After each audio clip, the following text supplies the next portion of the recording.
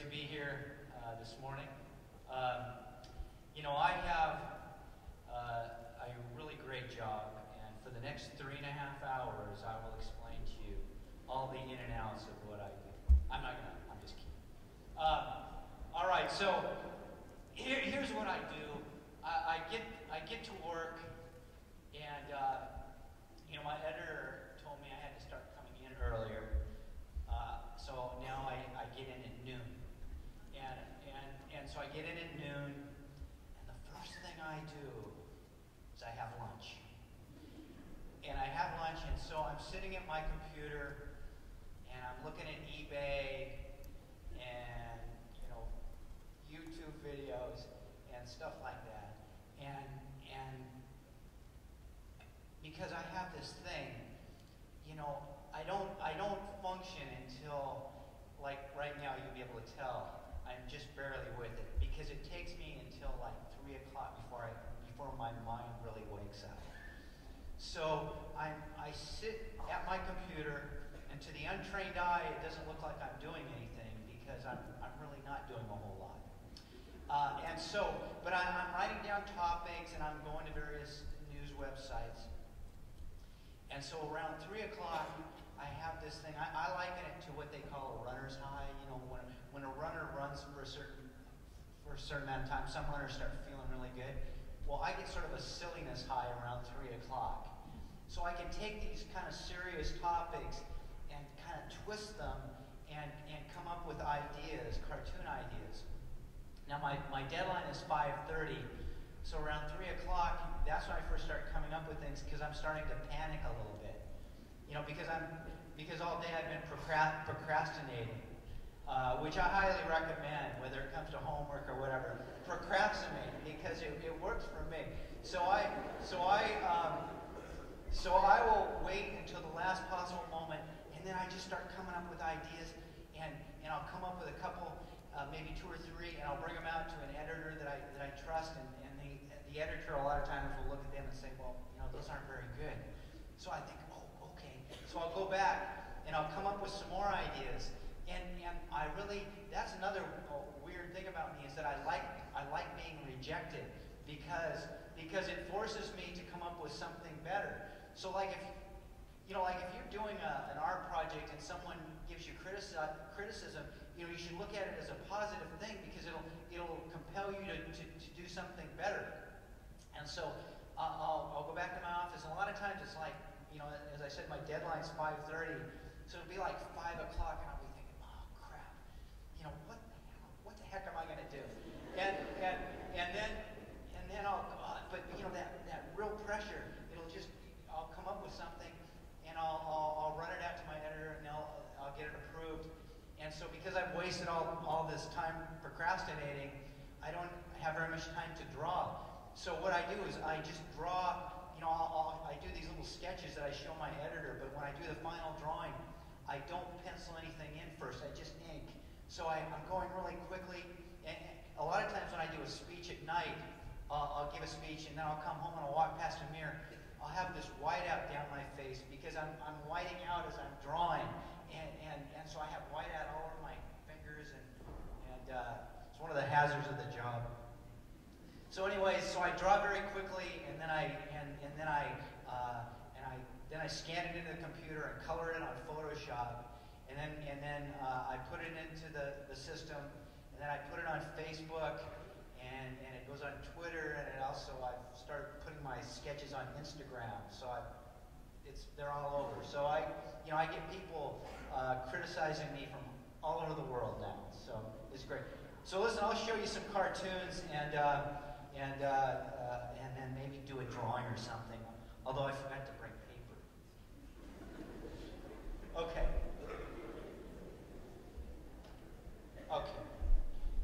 Okay. So you all heard about those, those idiots in Oregon that took that wildlife refuge. You know, they're occupying it, and God, what morons! And they're requesting snacks. You know, they didn't think enough to, you know, pack a lot of stuff to eat while they were there. So so what I did is I brought some sketches to show you, and then I'm going to show you the one that I ended up actually doing. So let's see if we can do this here. So it's the Oregon Wildlife Sanctuary.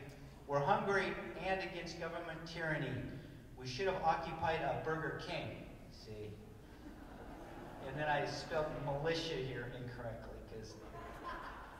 So that was like my first idea. And then so I drew up a list of, these are the militia demands.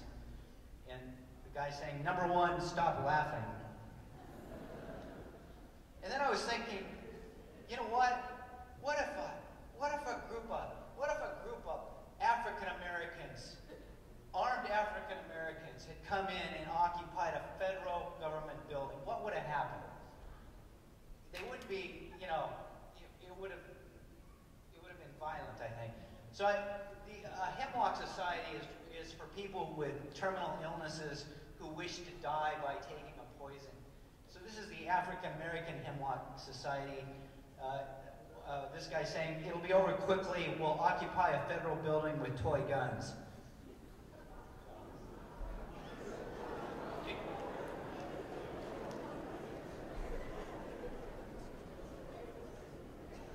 So this is the one that I ended up doing. I've got the militia guys, they're saying, we'll occupy this federal facility until our demands are met. They're in a mailbox. Do y'all remember when that dentist shot, what was it? Lion Cecil. So this is the one that I did on that. This is the original, and so the black and whites are my originals, which I scan in and then color using Photoshop.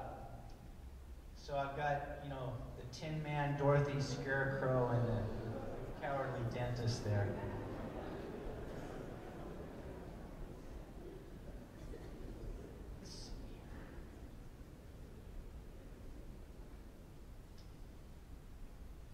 This is, I like this one. This is on guns. I don't know if you saw Obama's talk yesterday. This was after, I think, the San Bernardino shooting. And, members of Congress do absolutely nothing. They actually block all attempts to do anything about, common sense gun control. So I've got these members of Congress, and one of them saying, they're at a podium, enough's enough. We're doubling prayers for victims' families, initiating longer moments of silence, and allowing unlimited stuffed bears at makeshift shrines. So they don't do anything.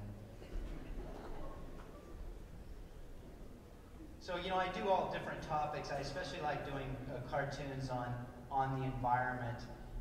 This is on plastic trash overwhelming the oceans. Kids pointing out a bottlenose dolphin.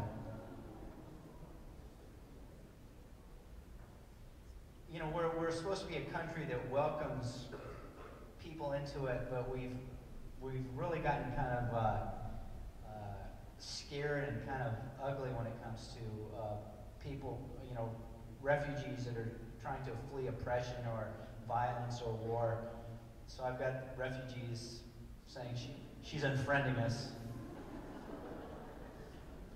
This is one thing that's really interesting about this election season is, we had the Citizens United ruling in the Supreme Court, which has allowed billionaires to kind of buy politicians. And so you have all these billionaires, the Koch brothers, Sheldon Adelson, all these people are choosing their favorite candidate to pour millions and millions of dollars into their campaigns. So I did this cartoon. This rich guy saying, still deciding, keep twerking.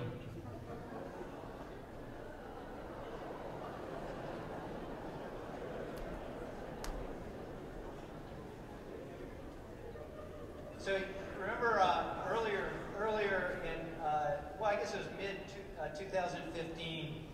Bruce Jenner became Caitlyn Jenner. So I was thinking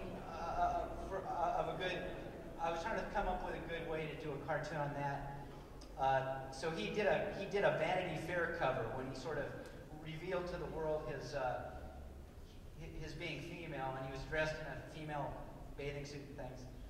So I did this cartoon. He's getting paid for his cover shoot. Here's 78% of what we pay guys. Yeah, the impact of being a woman. Now, to me this is insane, but 43% of Republicans have been, when polled, say they believe that Obama is a Muslim, which is silly. But so I've got Pope Francis is saying, America, there must be economic justice, immigration reform, and climate change action.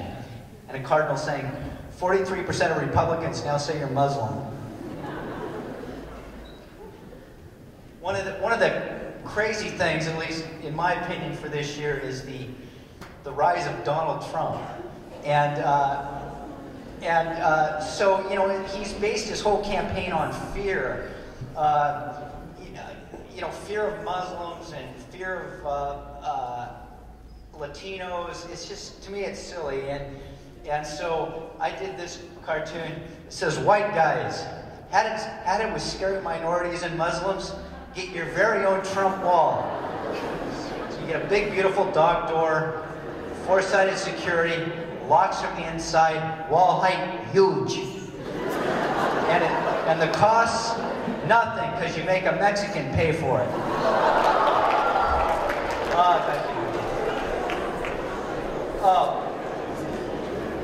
And here's another huge turd. This is a two-panel cartoon. Can't stand this guy. So in the first panel, Bill Cosby is saying, hey sexy, what's your name? And then in the second panel, she's saying karma. Now, you know, sometimes with a cartoon, you can do a cartoon, and you know, you can do some cartoon, and it'll have a big impact, usually negatively. People get really PO'd about it, and you know, I've had death threats, and I've had people, you know, security people out in my backyard because people were so upset about a cartoon.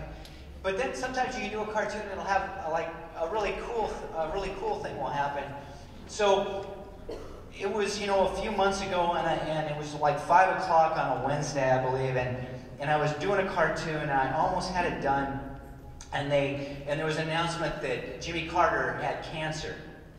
So I really like Jimmy Carter, and so I thought, oh, geez, I really want to do a cartoon on that. But I was almost done with my cartoon that I was doing for the day. I had an early start on it, and so I kept thinking, oh, I'll just wait till tomorrow. I'll deal with that tomorrow.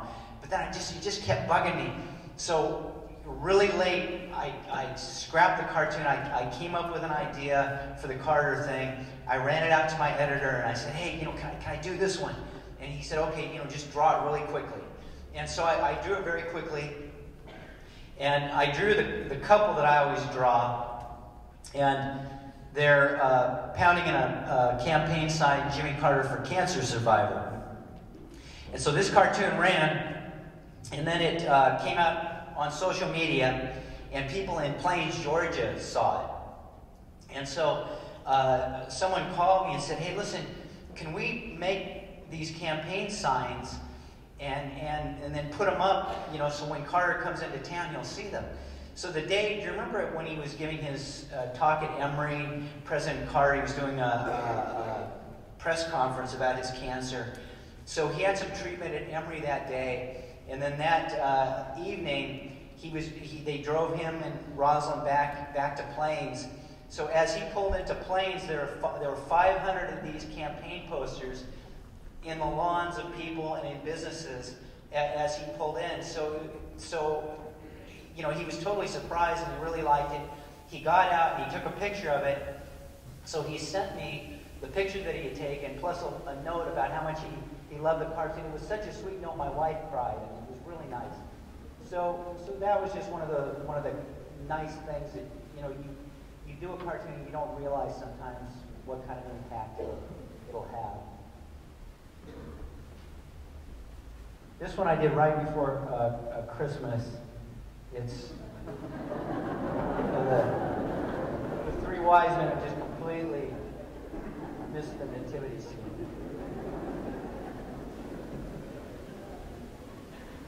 This is the Mark Rick cartoon that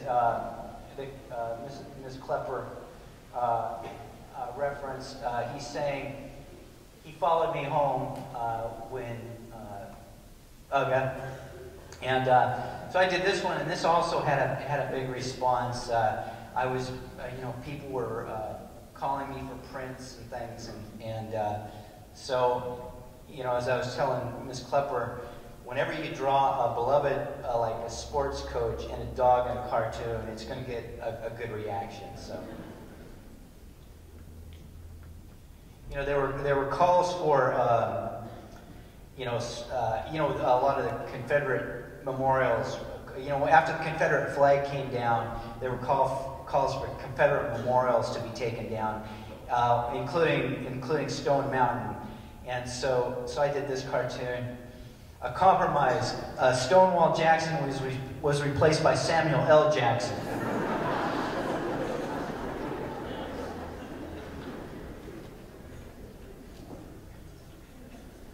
Okay.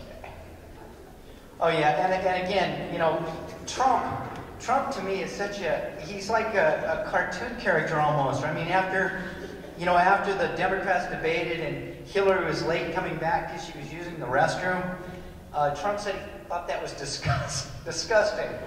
Because, you know, women going to the bathroom, that's disgusting. So he's kind of a pickish kind of person. So I got him being sworn in at his inaugural, and he's telling the Chief Justice, he's going, come on, pull it. Pull his finger. All right, and this is today's cartoon. This is again on those idiots occupying that federal building.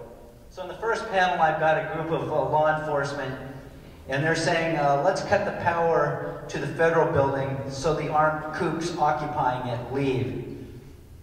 And so in the second panel, you see it's the Capitol, and NRA members are saying, who killed the lights? All right, so anyways, see, don't I have a fun job? See, what I love about this job is that I get to do my favorite hobby, which is draw, plus I don't have to go to meetings. That is almost unheard of when you have a job. You know, my daughter, who is in marketing, you know, she's constantly in meetings. And I just think, oh man, I don't have to deal with that. So I'm very fortunate. Anyways, do any of you all have any questions? Not all at once. Come on. Oh, very good. What's your name? Gigi? Well, that is an excellent question. Yeah. Good job, Gigi. Yeah, you know, oh yes, I'm sorry. Gigi asked, did the Charlie Hebdo massacre in Paris, where those, I believe, 12 cartoonists were killed, did that change my approach or the way I view what I do? And, you know, I think it personalized, you know, what terrorism is all about. You know, you hear about terrorism or, you know, violence, but it's always kind of removed. But this, you know, really felt personal because these people were basically doing the same type of thing that I do. But it really hasn't changed my approach. You know, I still feel that I really want to get my point of view out there, and I'm not going to be intimidated by idiots with guns. It's just something, you know, it's just what we all have to, it's just the way the world is, kind of. So I just keep doing what I'm doing, and then I just run to my car at night. Yeah, that's a good question. Someone was stretching. I don't think that's a question. Okay. Yes, sir. What's your name? Robert has a question. Okay.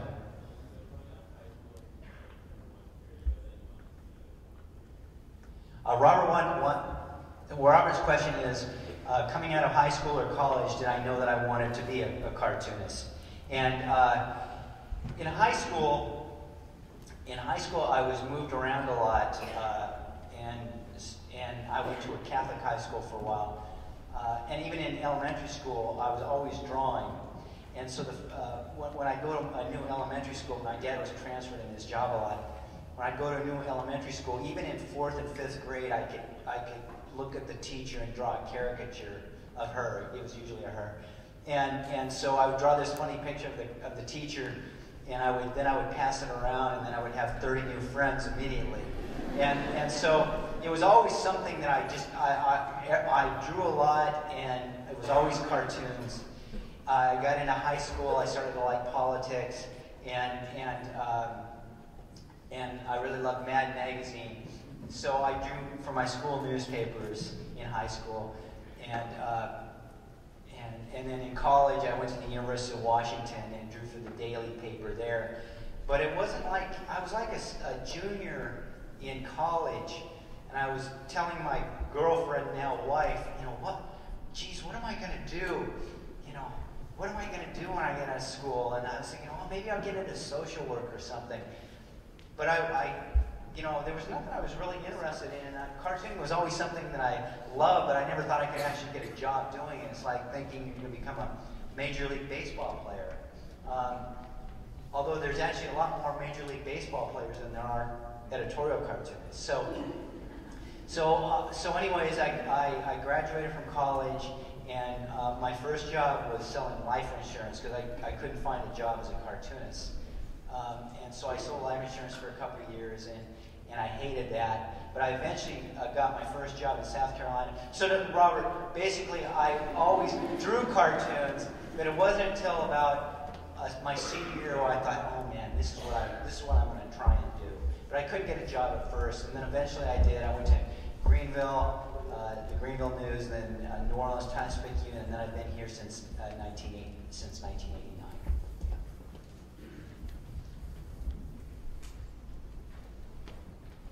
Any other questions? Oh yeah, sorry. Okay, you. Do you have a favorite? Say what? Oh, do I have a favorite? That's a great question. Pretty much my favorite is always the one that I have just drawn, because I'm focused on that, and if I like it, and then I'll go to the next one. I'll forget the one that I've just done. So I'm always really focused on the one that I'm currently working on. But I think if I had to choose one overall, one of my favorites would be during the Iraq War, when we were about to lose our 2,000th troop. I drew a cartoon. It was just the word Y, W-H-Y, but I wrote all the names of all the troops in those 3 letters. And then there was a little question mark at the end, because I still don't understand why we went into Iraq. And at that time, it was like a big deal, because a lot of people still supported the war. I think we went on to lose like 4,000 or 5,000 troops, so it was like midway. And so it went online, and it caused a big, a lot of pro and con back and forth with people, which is all I want to do, is just to get people thinking about things. So, but that was one of my favorite. Of course, that wasn't funny, and I really like using humor, but sometimes you just can't use humor. Here, I'll show you one other here that I know I have back here somewhere.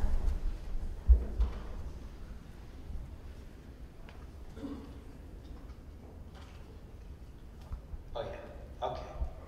So this is the one. How much time should I talk? Okay. Okay, so 5 more minutes. Are we all awake?